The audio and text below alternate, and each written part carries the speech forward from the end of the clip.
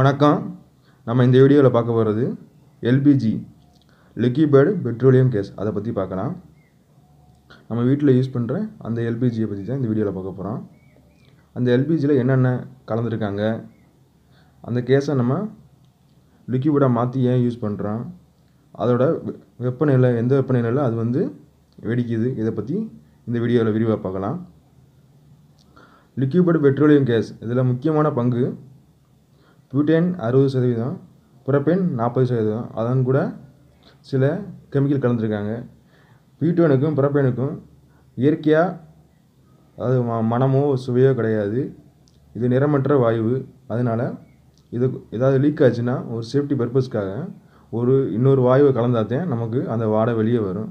அதுக்காக ethyl mercaptan அப்படின்ற ஒரு வாயுவை கலந்ததுனால அந்த லீக்கான சமயத்தில் நமக்கு ஒரு வாடை வருதில்ல, இந்த கெமிக்கல்னால தான் இந்த எத்தில் மெர்காப்டன் கலக்கிறாங்க.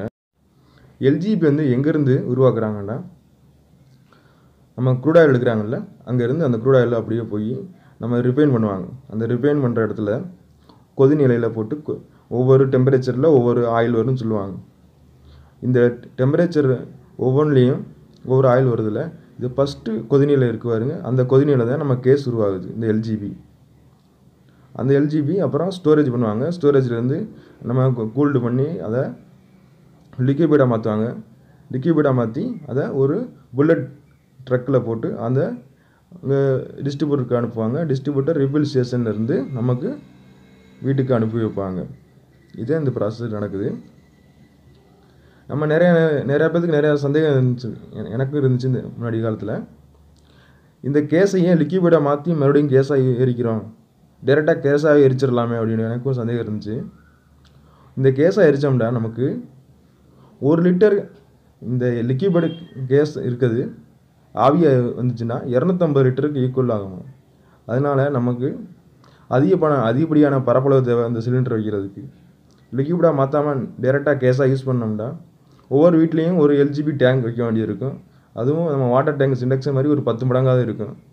அதனால டிரான்ஸ்போர்ட்டேஷன் இந்த மாதிரிலாம் ரொம்ப ஹெவியான எக்யூப்மெண்ட்லாம் யூஸ் பண்ண வேண்டிய காரணத்தால் இதை லிக்விடாக மாற்றி நமக்கு கம்ப்ரஸ் பண்ணி நம்ம வீட்டில் மறுபடியும் கேஸாகவே யூஸ் பண்ணுறோம்.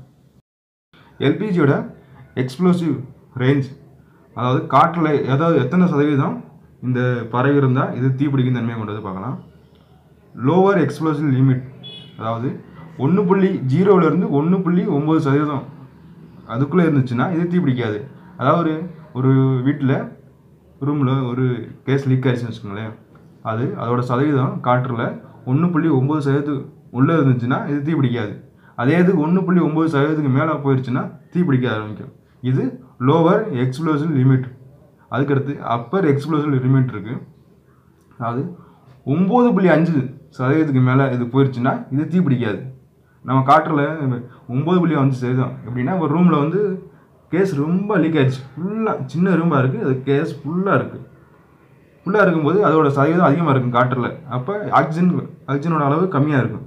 அதனால் இப்போ தீப்பிடிக்கிறதுக்கு ஆக்சிஜன் தேவைப்படுது. அந்த ஆக்சிஜன் O2 இல்லாதனால இது தீப்பிடிக்காது. அந்த காரணத்தினால 9.5%க்கு மேலே போயிடுச்சுன்னா இது தீப்பிடிக்காது. இதே அப்பர் எக்ஸ்ப்ளோசிவ் லிமிட். அதனால் எப்போதும் கிச்சன்லாம் ஓப்பனே இருக்காது, விண்டோ ஓப்பனில் இருக்கிறது நல்லது. காற்றில் இப்போ 1.9%லேருந்து 9.5% வரைக்கும் இருந்தால் கண்டிப்பாக தீப்பிடிக்கும். அதனால் நம்ம எப்போதும் ரொம்ப ஃப்ரீயாக இருக்கிறது, ஓரளவு காற்றோட்டமாக இருக்கிற மாதிரி பார்த்துக்கிறணும். அது லீக் ஆனாலும் அந்த லிமிட் நமக்கு குறைவாகவே இருக்கிற மாதிரி 1.9%க்கும் அதிகமாக காற்றோட்டம் உள்ளே வெளியே போய்